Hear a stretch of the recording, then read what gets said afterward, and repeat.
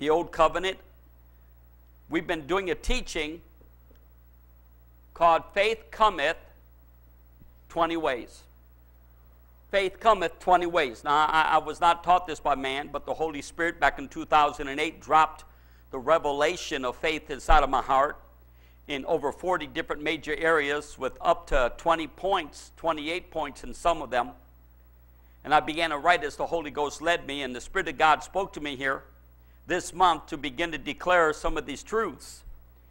We cannot emphasize or overemphasize the importance of faith. He that cometh to God must believe that he is, and that he is a rewarder of them that diligently seek him. I believe what happened in the garden, there was two trees. There was the tree of the knowledge of good and evil and the tree of life. I believe that they were both symbolic. I believe the tree of life is symbolic of faith, trust in God, complete dependence, reliance upon God, looking to God, walking with God. Enoch walked with God and was not, because before his translation he had this testimony that he pleased God.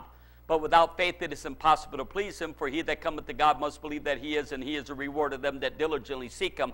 I'm totally convinced that Enoch was walking in a realm of faith, and that's why he was not. I believe that Adam and his wife, before they committed sin, they were living in that realm of faith. But when they committed sin, they entered into another world. You might say it's almost like a twilight world. You might say it's like an outer limits, like a nightmare, and that's called the realm of unbelief. Now, when you live in the realm of unbelief, the flesh is more real to you than anything. But when you live in the realm of faith, Christ is more real to you than anything. When you live in the realm of unbelief, then financial lack, sickness, disease, poverty, pain, sorrow, sickness, disease, enemies, adversaries, fear, it overcomes you. Sin overcomes you. Disobedience overcomes you. But when you're living in the realm of faith, you have victory. You're more than a conqueror. You overcome. And this is victory that overcometh the world, even our faith. And so it is a spiritual battle. And it tells us there in Ephesians that it says, for we do not wrestle flesh and blood, but against principalities, powers, rulers, the darkness, the spiritual wickedness in high places. And it says, take unto you the whole armor of God. And one of them is, above all, taking a shield of faith, wherewith you shall be able to quench all the fiery darts of the wicked one. Now, Joseph, you can start that clock if you want to. But you will overcome all the fiery darts of the wicked one by the shield of faith. It's also called the breastplate of faith in another set of scriptures, but we need to have faith. The just shall live by faith, the just shall walk by faith. In Hebrews 11, it tells us that all of those events, there was 50 events with many different characters, whether it be Abraham, Isaac, Jacob, Moses, Joseph, it be Joshua, Caleb, it be Gideon, Barak, Jephthah, it be Samuel, it be Rahab the harlot, it be Esther, it be Ruth, it be Naomi. All of them overcame by faith. Every single one of them overcame by faith. We overcome by faith in Christ. Our confidence in Christ. The weapons of our warfare are not carnal, but mighty through God to the pulling down of strongholds. That's faith in God. And of course, faith is always built and based upon the reality of the Word. And faith is the Word of God quickened to your heart, to where the Word of God is more real to you than anything. And so the heart of a believer, this is the realm we live in. We live in the realm of the Word. This is where we live. This is what we live out of. This is our reality. Today people are really caught up into some of these virtual reality games, and that becomes their reality. Some people are caught up in movies. That becomes their reality. Some people are caught up in sports. That's their realities. This is the reality of the believer, the Word of God. Heaven and earth shall pass away, Jesus said, but my word will not pass away. So if faith is, and I don't want to use the word if, because it's absolutely necessary. Over and over and over, Jesus said, your faith has made you whole. Over and over, your faith. Let it be done to you according to your faith. And what he was saying is, your trust in me has made me whole. That's what he was saying when he said to blind Bartimaeus, when he said to the woman with the issue of blood, when he said to this Phoenician woman, the Canaanite woman. He said, your trust in me, your trust in God has made you whole. So what gives us the victory? Our trust in God. Well, when man committed sin, a spirit of unbelief. I said it's a spirit of unbelief that brings death, that brings fear, that brings anxiety, that brings sickness, that brings disease, that brings immorality, that brings hate and murder and corruption. A spirit of unbelief, not trusting God, not believing God, not depending upon God, not looking to God, not relying on God, where God is our all in all. A spirit of unbelief came in, and it brought death. That's how the thief comes. The thief comes to steal, to kill, and destroy. How does he do it? By unbelief.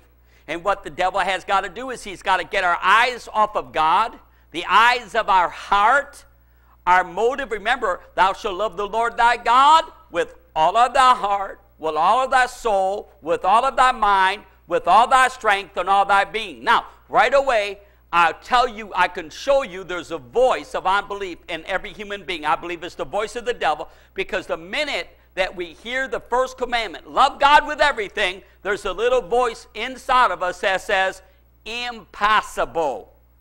No way. God could not expect you to love him with all of your heart, all of your soul, all of your mind, and all of your strength. There ain't no way. That's the voice of the devil. What do you do with that? You take the shield of faith, and you take the sword of the Spirit, which is the word of God, slap him with the shield, and cut off the silly head. You go for it by faith. But now we need faith. Matter of fact, the disciples said, increase our faith. They knew they need faith. And so in order to do the will of God, I need to have faith, because without faith, I can't do the will of God. Well, faith comes 20 ways. And so we're going to look at number 11. The 11th way that faith will come. And you can watch the rest of the teaching. And we do have the DVDs and we have the CDs available, but we also have it archived up on the YouTube channels. But if you look here, and we're going to take a look here in 2 Chronicles chapter 5, in verse 1, Solomon has just dedicated, and he has just built the temple to the Lord. The temple that David wanted to build, but he wasn't allowed to because of the blood that was on his hand, because he was a man of war. And in verse 12, he assigns 120 priests to sound the trumpets. Isn't that amazing? 120 priests, when we know that in the book of Acts, it talks about 120 people. So there's 120 Levites, and they're blowing the trumpets in verse 13. And it came even to pass, as the trumpets and singers were as one, to make one sound to be heard, in praising and thanking Lord. And when they lifted up their voice with the trumpets and cymbals and instruments of music, and praised the Lord. Now listen to this. Saying, for God is good, for his mercy. Say mercy. Now this is a very, very important word within the scriptures. Mercy is very important in a believer's life. Say, mercy is very important.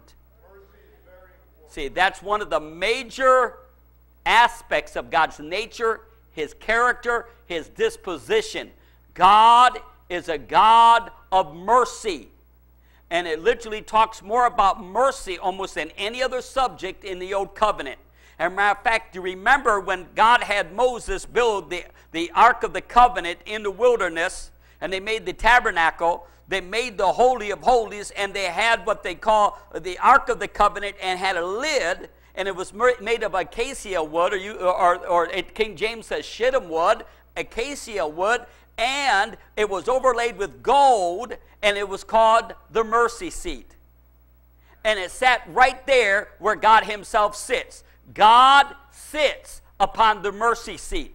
That was all symbolic of heaven. And so they would bring the blood of the lamb in, sprinkle it upon the mercy seat. And when Christ died and rose again, he took his blood to the heavenly mercy seat, the mercy seat, and he sprinkled it upon that golden lid, well, where the Ark of the Covenant, where the manna was, and the rod of Aaron that budded, and the 10 Commandments. That was where the blood was shed on the mercy seat. And so they began to cry out.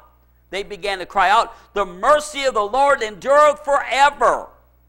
Something happened when they did that. When they began to cry out to God's mercy, listen, that then the house was filled with the cloud. That's called the glory. Say the glory.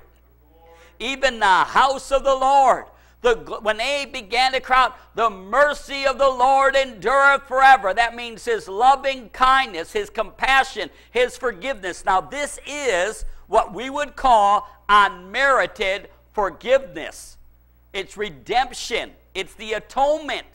The mercy of God. See, you and I don't deserve heaven. We deserve hell. We all have sinned and come short of the glory of God. No human being deserves. Do you know everything that God does for you is an act of His mercy? It's an act of His mercy. You don't deserve any good thing from God. So when you get healed, when you get your prayers answered, when your sins are forgiven, everything that happens is an act of God's mercy. So when they began to acknowledge God's mercy, and I'm going to be teaching some important aspects of mercy, because the 11th way that faith will come is when you begin to cry out and apprehend the mercy of God.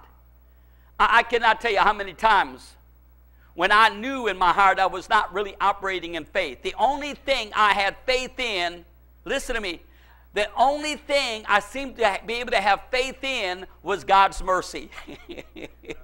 That's all I could. I didn't seem to have faith for anything else. Just, oh God, you're a merciful God. You're a forgiving God.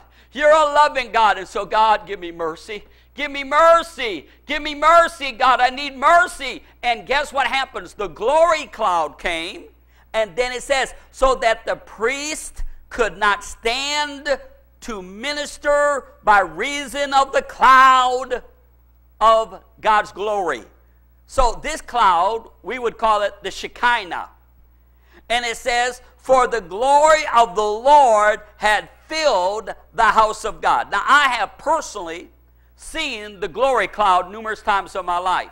I have seen the glory cloud. I remember one time I was up in Alaska. I had just been saved for about a year. I had been ministering to the Yupik Indians, and it was during the winter time, and I wanted to get to a church. I didn't have transportation, so I had to hitchhike. It was like 20, 30 below outside in Anchorage, and I'm thumbing my way as a 20-year-old man to a church, and it's still there. You can look it up. It's called Abbott Loop Fellowship. Very large church, and they were they really had an amazing worship and praise. They were really into really crying out to God. And I remember I come into the service late.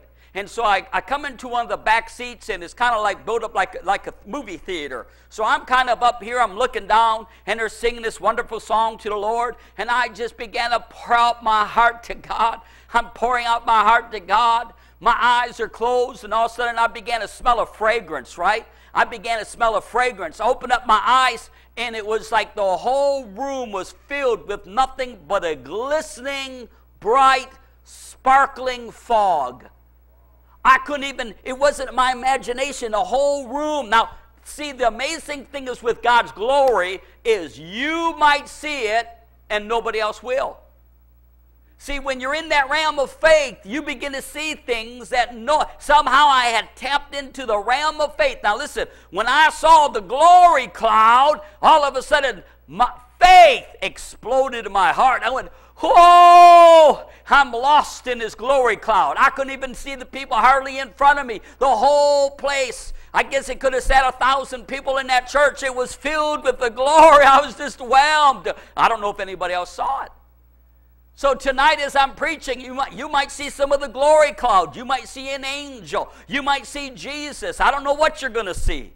But I'll tell you what, as I began to worship God, well, that happened to me one other time. It was literally about maybe 6 months before that. I was driving my sister's Maverick up to Alaska, and as I was going up the Alcan Freeway, what happened is the roads got washed out. It was the flood season. It was in the spring of 1975, probably, well, maybe right around, I got out probably, I don't know, June or July, but it was flooding. I had to turn around, and as I'm coming back out of the mountains of Canada, and I'm coming down into, I think it's called the province of Susquehanna. I'm not sure if that was, or I can't remember the name. I'm not pronouncing it right, but I'm just worshiping God. I'm just praising God. I'm just thanking God, and my heart is filled with gratitude and tears are rolling down my face, and I just sense something happening, and next thing you know, inside of the car, that glory cloud began to come. The Shekinah glory began to come. And all of a sudden, I couldn't even look out the windshield. I was just so lost, I took my hands off of the steering wheels. And you know, liars go to hell. I'm not lying to you. So I had my hands lifted up, and I'm lost in the Holy Ghost. I'm totally gone, man. I am so filled with God's glory. I am gone. You better make sure you're full of God's glory before you do this. And I'm telling you, it felt like I was there forever. And after a while, my hands came down. And all of a sudden, the glory cloud dissipated. And the sun was setting. And when that first happened, the sun was way up in the middle of the sky. So someone drove that car, I think, for over 2 hours. Who was driving that car? Could have been an angel, could have been the Holy Ghost, could have been Jesus. I don't know. But the glory cloud came in. But notice, as they were worshiping and saying, the mercy of the Lord endureth forever, the glory cloud came. And nobody could stand up. And they say, oh, I don't know about people falling under the power. That's the glory cloud. That's the Shekinah. That's the presence of God coming in. Well, look there in 2 Chronicles chapter 7, verse 1. We might as well just hang around here for a little bit. Chapter 7, verse 1. Now, when Solomon had made an end of praying, the fire came down from heaven. Whoa! He got done praying, and now fire is falling like on the day of Pentecost. I mean, they were all in one accord, and they were praying, and the fire fell. You all get ready for the fire to fall? Yes. And it says, and consumed the burnt offering and the sacrifice, and the glory. Here it is again. The Shekinah, the cloud of God, filled the house. Once again, here comes the glory. Oh, once again. And the priest, in verse 2, the priest could not enter into the house of the Lord because the glory of the Lord had filled the Lord's house. Woo! And when all the children of Israel saw how the fire came down and the glory of the Lord upon the house, listen what they did. This is what happened. They bowed themselves with their faces to the ground upon the pavement and worshiped and praised the Lord, saying this, for he is good, for his mercy endureth forever. So you know what they did? They connected the glory cloud, the Shekinah, the presence of God with his mercy. And let me ask you something. If you would have been in a meeting like this, do you think faith might have came rushing in? Wouldn't faith explode in your heart? I said, the mercy of the Lord, the mercy of the Lord. And all of a sudden, here comes the glory. You go, whoa, hallelujah, I can trust God. And you'd be moving in a realm of faith you'd never moved before. When you apprehend God's mercy, faith comes rushing in. See, if you get to thinking you deserve God's blessings, and I know there's promises, no good thing will he withhold from them that walk uprightly, and them that delight in the law of the Lord, they're going to be like a tree planted by the rivers of water, and I know there's promises, and draw nigh to God, and he'll draw nigh to you. I understand these things, but it all comes from God's mercy. It's God's mercy, isn't it? So as you apprehend God's mercy, have you ever apprehended God's mercy? And it just, sometimes when you apprehend God's mercy, I remember one time I was driving a motorcycle through the mountains of Oregon. And it was early in the morning. I had just packed up my sleeping bags and stuff. I was about not quite 21 yet. And I'm headed back up to Alaska. But I'm going out to Oregon. I'm coming around, and here's this big old mule deer, way bigger than a Pennsylvania deer.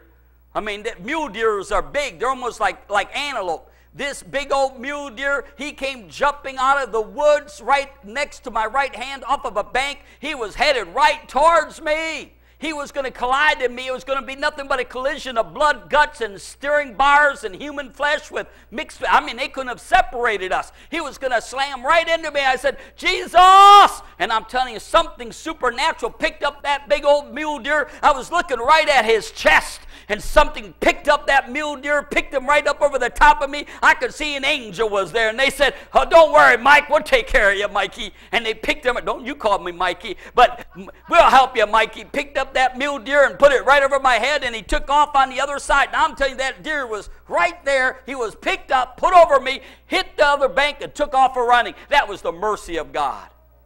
I'm telling you, I got so full of God's joy. I was so full of God's mercy, my hands came off the steering bars. I'm driving down the road on my motorcycle without my hands on the steering bars, saying, oh, Jesus. And then my hands came back down. I don't know how long that happened, but I was just so full of love for God. The mercy of the Lord endureth forever, and faith begins to come as you begin to apprehend the mercy of God. Look there in 2 Chronicles chapter 20. You want to look a little bit more here. See, it's the mercy of the Lord. Now, in chapter 20, Jehoshaphat's the king. And what's happening is the children of Moab and the children of Ammon, besides other Ammonites, they've all gotten together as a great big humongous army. And they're going to come against and wipe out. They're going to wipe out the children of Judah and Benjamin because Jehoshaphat is over, because the kingdom's been divided now. You got the 10 tribes under Israel. You got the other 2 tribes underneath the descendants of Solomon.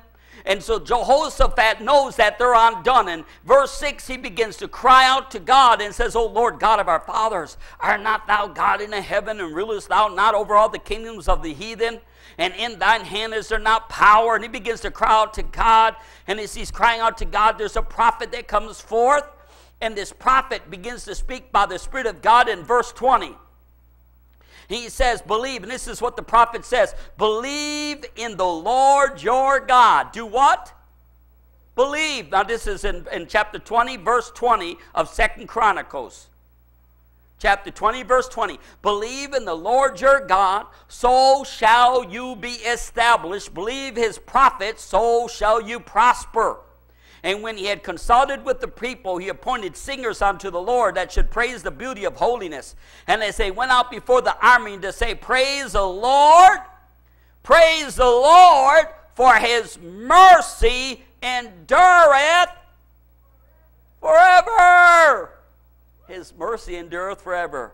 Now listen, as they were singing, as they were apprehending, as they were acknowledging, as they were praising God for his mercy. Lord, we just praise you for your mercy right now. We thank you for your mercy, your loving kindness, and your compassion. Thank you for having mercy on our wretched souls. And as they began to cry out, God began to praise God for his mercy in verse 22. And when they began to sing and to acknowledge God's mercy and to praise, the Lord set ambushments against the children of Ammon, Moab, and Mount Seir, which were come against Judah, and they were smitten. Woo! Glory! Hallelujah! God showed up when they began to cry out for mercy. The church needs to begin to cry out, God, have mercy on us, Lord, in this wretched generation, this wicked government, this wicked society. Oh, God, have mercy on us. See, people are not taking into account who God is. You dare not meditate on the enemy. You dare not meditate on Goliath. You dare not meditate on the Moabites and the Ammonites and the Amorites and all the other ites. You got to cry out to God for mercy. And as you cry out to God for mercy, faith will begin to come. See, you understand, God sits upon his mercy seat. That's where the blood of Jesus was poured. And it says that in the time of need, what do? Come boldly before the throne of grace that you may obtain mercy. Say, I need mercy, Lord. That you may obtain mercy and grace to help you. Oh, God, I need mercy.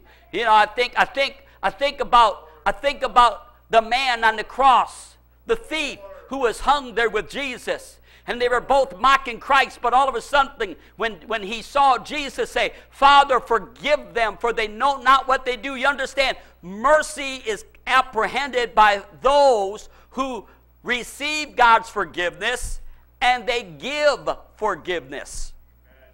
See, do you understand? If you don't give mercy, you won't receive mercy. It says, be as your Father in heaven. Blessed are the merciful, for they shall partake of mercy. So you got to have mercy on people. You got to forgive them. And it says, given it shall be given unto you, good measure, pressed down, shaken together, and running over, shall men give into your bosom. That's talking about relationships. And so if I give mercy, I'll get mercy back. If I give forgiveness, I'll get forgiveness back. And so it's very important, and we're going to see that in a little bit in the New Testament. But as I forgive, I will be forgiven. See, I just choose to forgive. God, I forgive. That's giving people mercy. Lord, I forgive them. You know, there's many times that I have rented to people, or people owed me money more times than I can count. I don't keep track of it. But I'm telling you right now that literally through the years, I have forgiven thousands and thousands and thousands. Even the network, when we had a satellite network, we had people that owed us money, and I never took them to court. I never sent them threatening letters. I never said, you better pay this. I just simply forgave them. Right now, there's people who have been with us. They owe us money. I know they're never going to pay us. You know what I've done? In my heart, I just forgive them. Give, and it shall be given unto you. Forgive, and you shall be given. You got to show mercy to get mercy. Mercy rejoices against judgment. Mercy rejoices against judgment. And that brings faith. When I forgive, when I choose, Father, you said, this is one way that faith comes. We taught it by simply doing what the Word says. The Word says, lift your hands, you lift your hands. The Word says, dance, you dance. The Word says, shout, you. Was that a shout? Yeah. The Word says, go to church, you go to church. Right? The Word says, be good, do good, you do it. You just do it. And it comes. When you show mercy, faith will come. See, David was a man filled with mercy. Solomon was a man filled with mercy. And Jehoshaphat, when they began to sing and praise the Lord set up ambushments. For the children of Ammon and Moab stood up against the inhabitants of Mount Seir. Utterly, listen, they turned on each other to slay and destroy. And when they had made an end to the inhabitants of Seir, every one helped to destroy another. Now that's crazy. They had this big old argument. And you had the Moabites and the Ammonites and the Ammons and all the rest of them. They got mad at each other and they began to kill each other. And they're helping each other kill each other. And when they got done killing those of the opposite tribes, then they turned on each other. They slaughtered each other. It says, take heed lest you devour one another. Bitterness, resentment, anger. You devour people in your own family. When you don't have mercy, love covers a multitude of sin. And that's unbelief, isn't it? All bitterness, all hate, all resentment, all anger. You know, Jehoshaphat didn't hate these people. They just wanted to be free. I don't hate people. I had a man one time, oh, God help him, and he did repent, but he was one of our teachers in our school, and he kind of led a rebellion against the pastor, and before you know it, all the teachers were just so mad and angry at me. The gossip was just so out of control. It was like a house on fire. And I was trying to put the fires out spiritually, and finally school got over. It was so bad, I just shut the school down. I mean, it was so vicious. And you know what I did? I forgave that man. I prayed for the man. Next thing I heard, the man got an incurable disease. Incurable. I was praying for him. He had been a good pastor at one time, but he had just gotten bitter at me, got mad at me over some Mickey Mouse stupid stuff. That's what the devil always does. We got to be careful lest a root of bitterness spring up in any of us. Next thing I know, I get a phone call one day. He's on the phone. His wife is holding the phone next to his ear, and he said, Brother Mike. I called him by name. I said, oh, brother, what's going on? Oh, brother. He said, I'm dying, but before I died, I had to ask you, please, please forgive me. I started crying over the phone. I said, brother, I forgive you. I forgive you. I said, I forgive you. Oh, thank you. I said, you can go in peace now. Oh, thank you, brother. He got off the phone and he died that day. But see, he opened the door for the devil because of bitterness, because of resentment, because of this root of not giving mercy. See, so when you give mercy, when you just choose to forgive people, even if they are completely in the wrong and you are completely innocent, faith will come flooding into your soul. But man, when you get bitter, you know the Bible says bitterness will dry the marrow out of your bones. As a matter of fact, it'll give you arthritis, it'll give you cancer, it'll give you ulcers. You got to forgive. You got to have mercy. Aren't you glad that God's merciful with us? And it says that when Judah, verse 24, I like this. And when Judah came towards the watchtower in the wilderness, they looked unto the multitude, and behold, there were dead bodies fallen to the earth, and none escaped. Wow, none of them. And when Jehoshaphat and his people came to take away the spoil of them, they found among them in abundance both riches with the dead bodies and precious jewels, which they stripped off for themselves, more than they could carry away. And they were 3 days in gathering of the spoil. It was so much. Can you say praise the Lord? Now, I'm not rejoicing over the dead adversary. I just can't understand how could they be so stupid to bring all their expensive jewelry into the war. They must have been showing it off. Let me show you my Rolex. Let me show you my 10-carat diamond. Let me show you my crown of my bracelets. Let me show you my $10,000 alligator shoes. I don't know. But it was all there because they were singing, "The mercy of the Lord endureth forever." You know, as I was going through every story that was in the 4 Gospels, where people were crying out, actually 10 times in the Gospels, blind Bartimaeus crying out, "Oh Lord, have mercy on me, have mercy on me, have mercy." That's all he cried. They told him, "Shut up, shut up." But he had a hold of the reality. He knew he didn't deserve healing. He knew he didn't deserve anything from God. He just said, "Oh, mercy, mercy, mercy." Finally, Jesus said, "Okay." He stopped, "Bring that man to me." He said, "What do you want?" He said, "That I might have my eyes opened up." Listen, I cannot tell you how many times I cried out for mercy for God. I know I was telling you some years ago, my son Daniel got rabies from a rabid raccoon, and it's my fault because I let him have the raccoon, and they basically told us he has rabies, he's going to die. He was running a high fever, he was delirious, he was laying in bed. He was only about 16 years old. He said, "Dad, I'm dying, I can't get right with God." And I went down into my little front room, and I grabbed the ashes out of the wood stove, and I dumped them all over me, and I laid on my face all night weeping and wailing, and all I could do was say, "Mercy, God!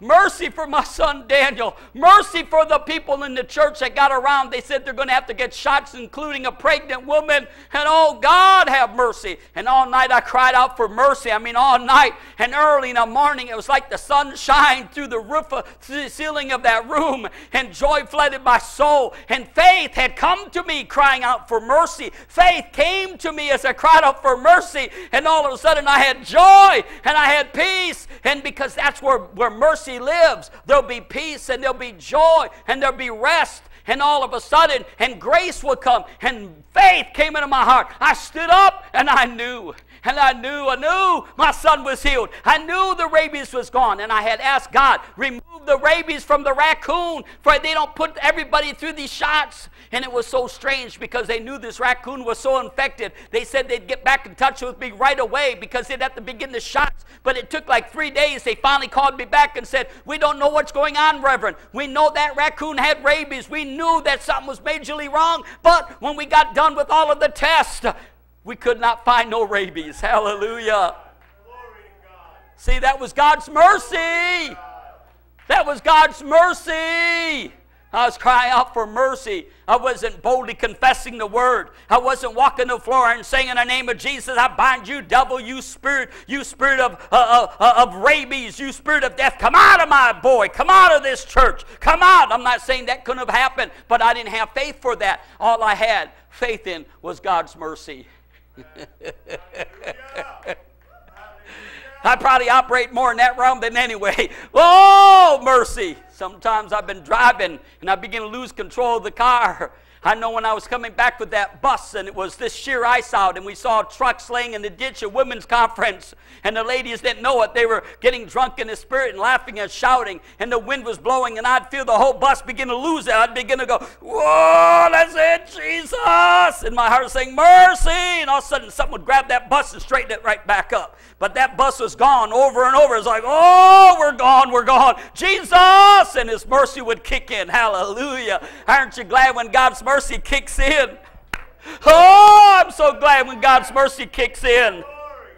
Mercy. And so, blind Bartimaeus, mercy. And then there was a woman, a Canaanite woman, that had a daughter who was demon-possessed. And Jesus said, "It's not fit to give the bread to the dogs." And she said, "But Lord, even the little puppies eat the crumbs off their master's floor." And He said, "Oh, your faith is great." But she was saying, "Mercy." She didn't have nothing else to depend upon. She wasn't a covenant partaker. She didn't have a right to the bread of the children. She said, "Mercy." Cry out, mercy.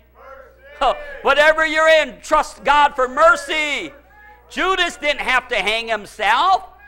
Judas could have repented and said, oh, God, have mercy. You know what I've been crying out to America? I have been crying, oh, God, America deserves another revival. America deserves a move of God. I have not been crying that out. I've been saying, oh, Lord, have mercy on America. Have mercy on America.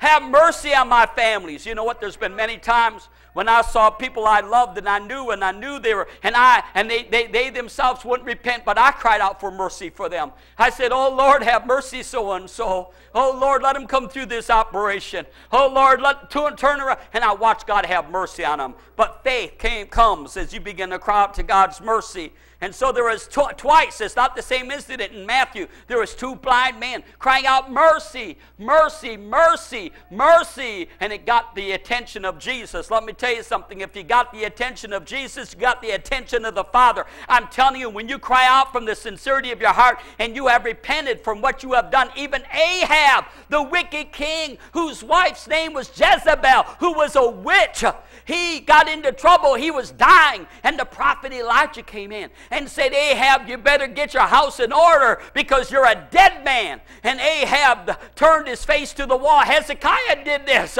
and he cried out, oh, God of Abraham, Isaac, and Jacob, have mercy on me. And before Elijah got out of the palace, God said, go back and tell him I'm going to give him 15 more years because he cried out for mercy.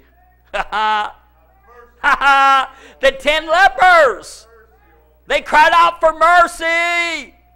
And Jesus says that go show yourself to the priest and do what's required of you. And as they went, the leprosy was gone. Cry out for mercy, people. Oh, Lord, have mercy. Have mercy on our home. Have mercy on our families. Have mercy on us. Oh, God, we need mercy. I mean, as you're driving down the road, say, Lord, have mercy on my little Sammy. Have mercy on my little Julie. Have mercy on my little Bob. Have mercy on my husband. Have mercy, oh God. Don't let it, don't. I know they deserve to die. I know they deserve death. I know they deserve hell. Oh, but God, have mercy. Faith will come to you. Faith will come to you. The mercy seat is where God sits. That's where God sits. That's where the blood was poured. That's what we need. We need the mercy of God. Say, I need the mercy of God. Oh, God, we need your mercy. If there is ever a generation that needed your mercy, it's today. Look in Psalms 100, please. I'm just going to read some scriptures here real quick, if that's okay with you. Psalms 100, verse 4 and 5. Listen to this. Enter into his gates with thanksgiving, into his courts with praise. Be thankful unto him and bless his name. That's another way that faith comes, the sacrifice of praise and thanksgiving. For the Lord is good. His mercy is everlasting. Say, everlasting mercy. We will live forever in his everlasting mercy. It says, and his truth endureth to all generations. Now, see, David knew something. This is the Psalm of David. See, David I believe he based his victory on the Philistines, on Goliath, on the lion, on the bear. I believe that David acknowledged his kingship was all based on the mercy of God. Wasn't based on his spirituality. Wasn't based on his intellect. It was based on the mercy of God. And the New Testament says that that our salvation is literally because of the mercy of God. Did you know that? That our salvation, our redemption, our atonement, there's many scriptures, let's look them up. We ain't got time tonight. I'm already almost out of time. And it's all based on God's mercy. You know, I know some people are calling it God's unconditional love, but what they don't understand, it's really not unconditional to the extent that you repent. See, people who don't repent, they don't get mercy. What they experience is God's goodness, God's kindness, and God's long-suffering. Everybody experiences that. How many times when you were a sinner, you should have died, and you didn't repent, but you didn't die? I'm telling you, there's stuff I did, crazy stuff as a sinner, and I didn't die. That wasn't God's mercy. See, people get things confused. That was God's goodness, kindness, and long-suffering. But see, mercy is much greater than just God's goodness and kindness and long-suffering. It says, do not err, my beloved brethren. Every good gift and every perfect gift comes down from the Father of lights, in whom there's no variableness, not or shadow of turning, of his own will. Say, of his own will. Begot he us with the word of truth, that we should be a kind of his first creatures. That's the mercy of God. And you had he quickened, who were dead in trespasses and sins. It says we have become partakers of his nature by the mercies of God. By the mercies of God. So look there in 105 verse 1, please. 105 verse 1. I mean, this is amazing. 105 verse 1. Is that where it's at? Oh, I thought it was. Hold on. Oh, it's 106 verse 1. It says, I praise ye the Lord. Oh, give thanks unto the Lord, for he is good, and his mercy endureth forever. 107 verse 1. Oh, give thanks unto the Lord, for he is good, for his mercy endureth forever. Psalms 118. I'm going to read that. Psalms 118 verse 1. Look at what it says here. It says, oh, give thanks unto the Lord, for he is good, because his mercy endureth forever. Let Israel now say that his mercy endureth forever. Let the house of Aaron now say that his mercy endureth forever. Let them that fear the Lord say that his mercy endureth forever. Let them at Jesus' Lord ministry say his mercy endureth forever. It's in there, ain't it? Let his people say his mercy endureth forever. In the very last verse, listen how he finishes it in verse 29. Oh, give thanks unto the Lord, for he is good, for his mercy endureth forever. Let's just give you one more example of Psalms 136. Oh, now this is 26 verses. Oh, give thanks unto the Lord, for he is good, for his mercy endureth forever. Now, when you get a chance, this is your homework. 26 times. 26 times he says, the mercy, the mercy, the mercy, the mercy, the mercy, the mercy of the Lord endureth forever. And every time they sang, the mercy of the Lord endureth forever, faith came flooding into their souls.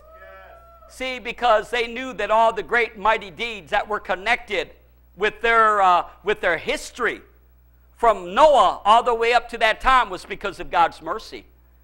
I mean, the manna they were fed with, the shoes didn't wear out. There was not one feeble among their tribe. The water from the rock, the fire by night, the cloud by day. It was all God's mercy. When the glory of the Lord came, it was all because of God's mercy. Say, all of my redemption is because of God's mercy. Now, let's go a little bit deeper. Go to Matthew chapter 18, please. Apprehend the mercy of God. Apprehend the mercy of God. You know what's amazing? This is so pivotal.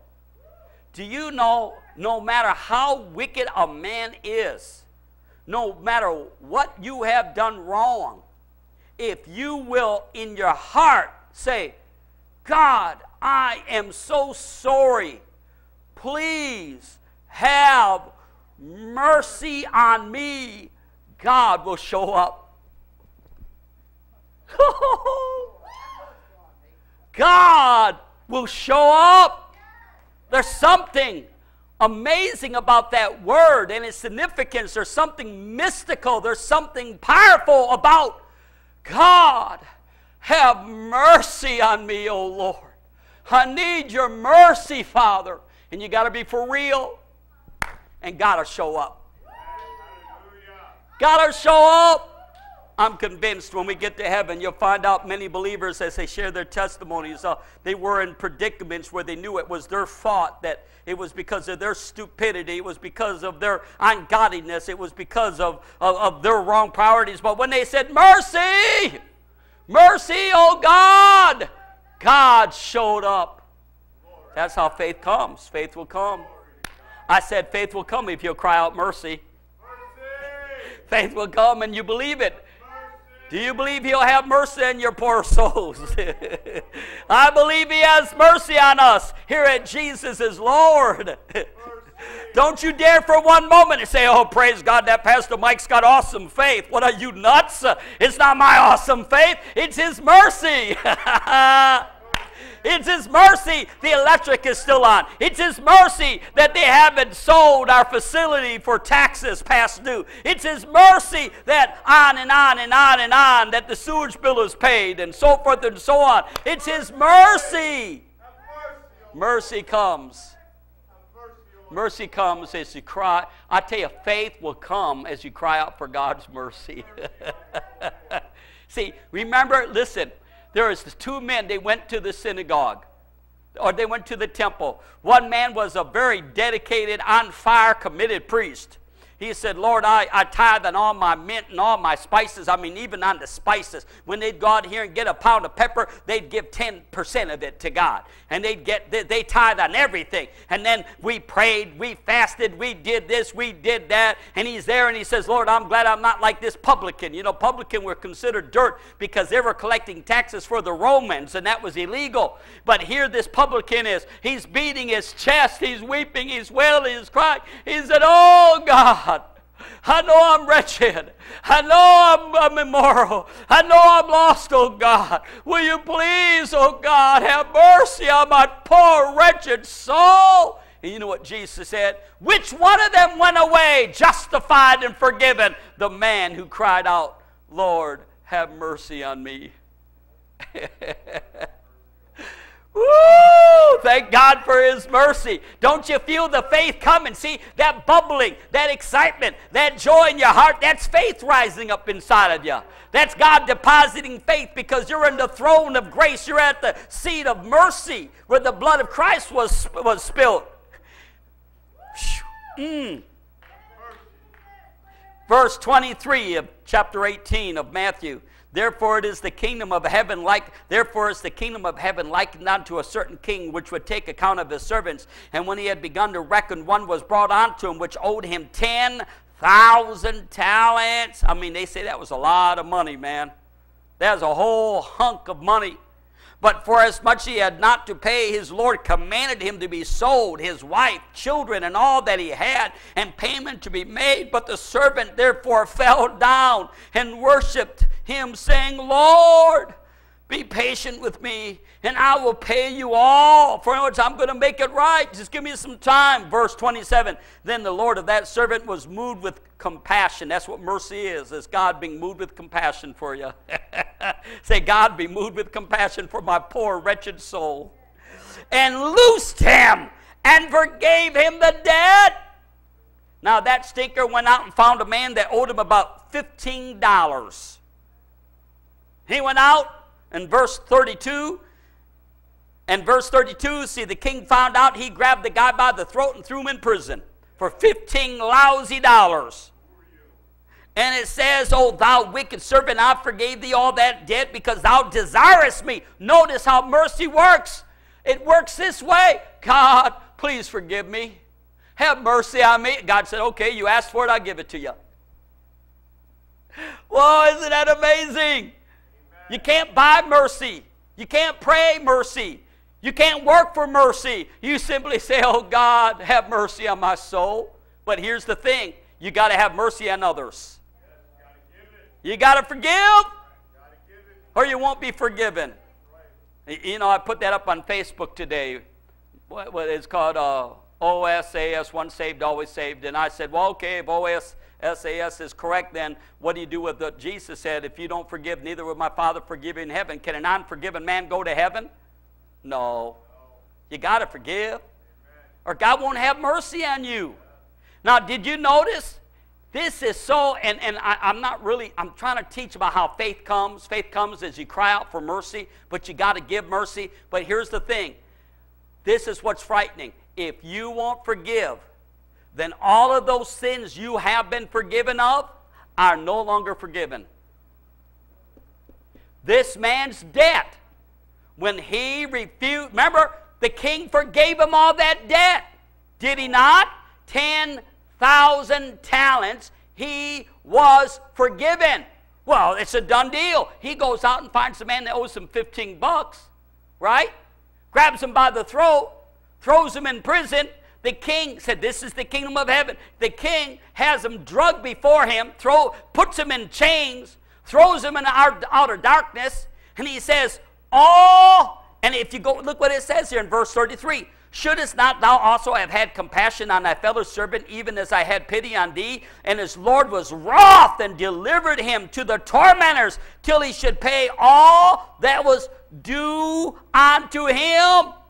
The 10,000 talents that he'd been forgiven of, they were all put back on him.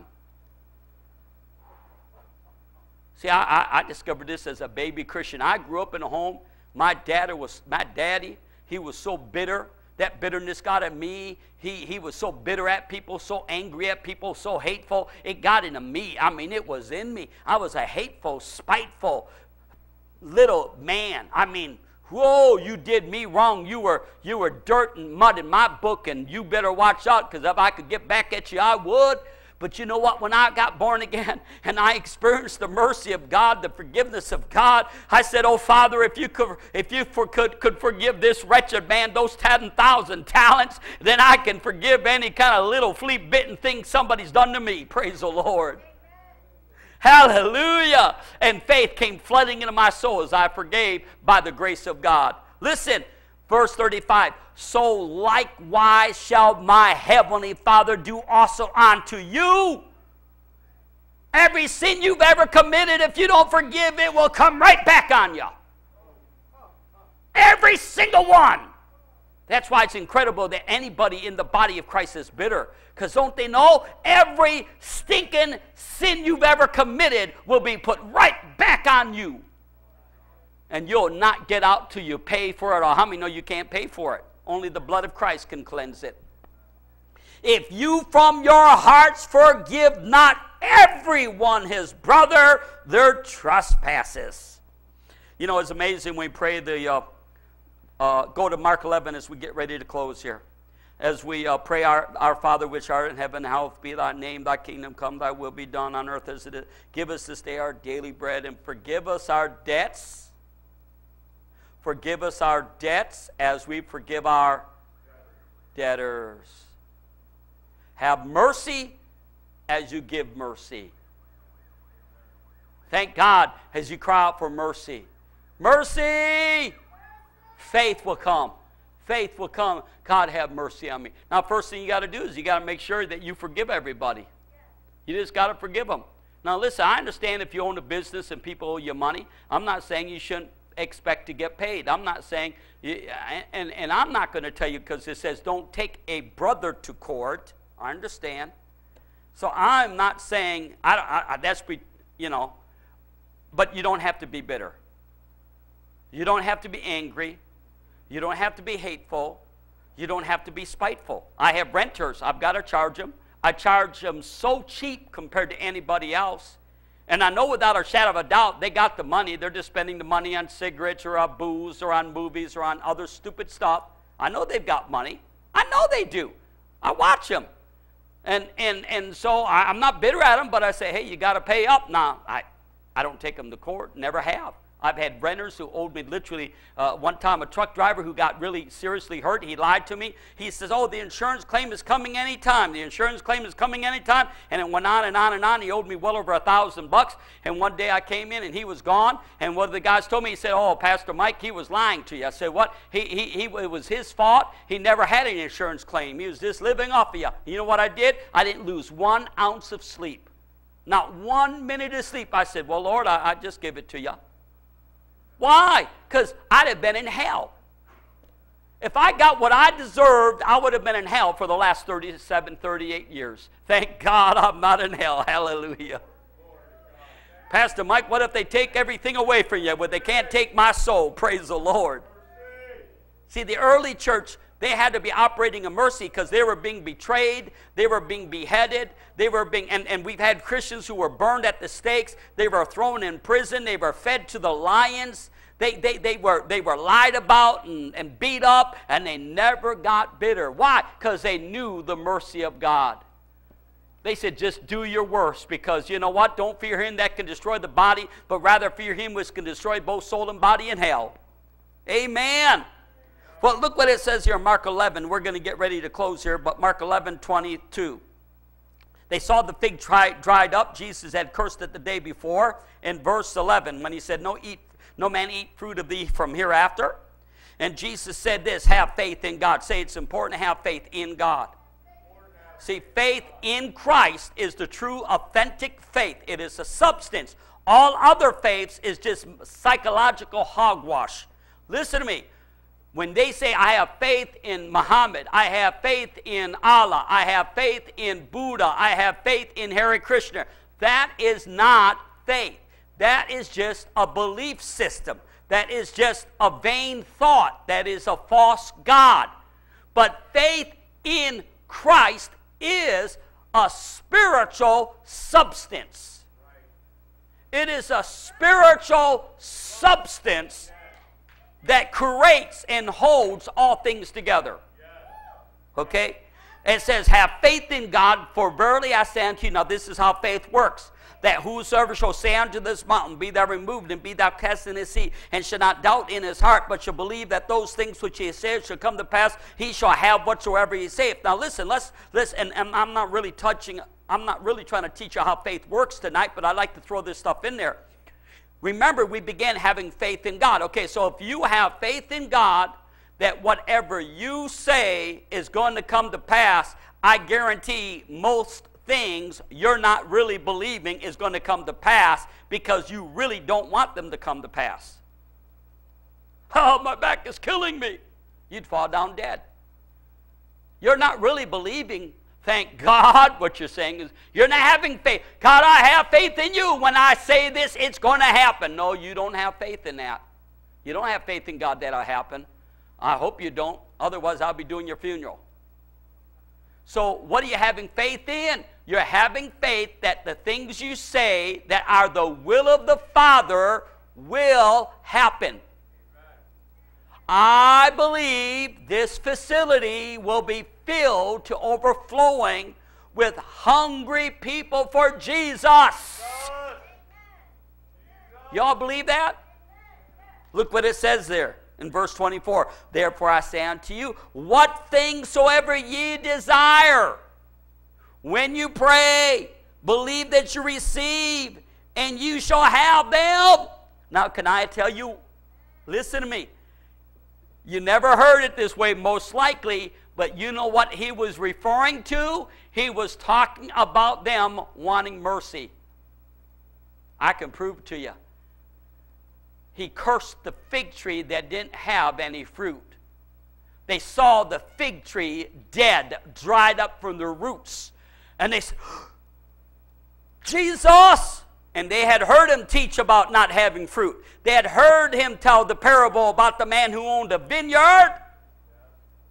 And that the owner of the vineyard said to the caretaker, cut down the tree, it has no fruit. Hold on here, it has no fruit. Cut down the fig tree, it has no fruit. He says, let me have another year. Then they see Jesus walking along. He sees a beautiful fig tree with green leaves, goes up, there's no figs. They hear him. No man eat fruit from thee hereafter. Turns away. They come the next day. The fig tree is not just dead, it is withered up. It is ugly and nasty. And they go, oh, Lord, you cursed that fig tree and it withered up. Oh, they were amazed. And they're thinking, whoa, if Jesus gets upset with me, I'm a dead man. Yes. So I can prove to you. So whatsoever things you desire. Remember, what do I want? I want mercy, God. Oh, Pastor, how can you say that? Look at the next verse. Therefore I say unto you, whatsoever things you desire, when you pray, believe that you receive, you shall have. And when you stand praying, do what? Forgive. He said, listen, if I'm going to give you mercy, then you got to have mercy.